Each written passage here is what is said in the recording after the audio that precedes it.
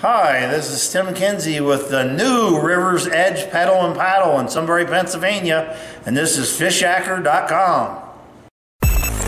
Fishyaker.com, the original kayak rigging video series. Hey, I'm Blair. I'm at River's Edge Pedal and Paddle in Sunbury, Pennsylvania, and here's a quick tip for when you're out in the river.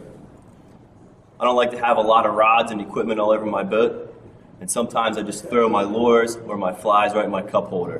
What happens is if you flip, then you lose your gear, or you might end up with a hook in your leg.